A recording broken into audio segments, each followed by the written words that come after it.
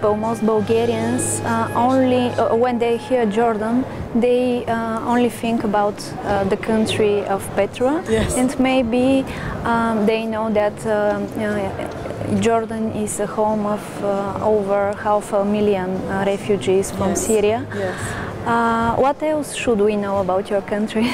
Well, I'm here representing the Petra National Trust, so it's a non-governmental organization working for the protection and preservation of Petra. So I am very happy when I hear that people recognize Petra, such an iconic city, but Jordan is home to many civilizations.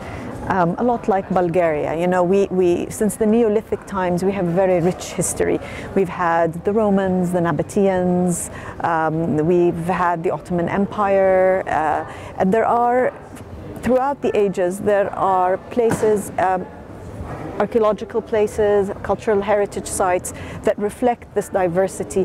The Islamic sites are magnificent, but Jordan also has many other assets, cultural and otherwise, that it can offer the visitor. We have the Dead Sea and its beautiful medicinal properties. We have the desert and desert-related tourism.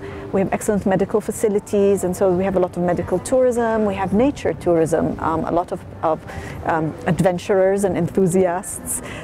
We've just launched a trail from the very north to the very south of Jordan that you can walk in chunks and in total.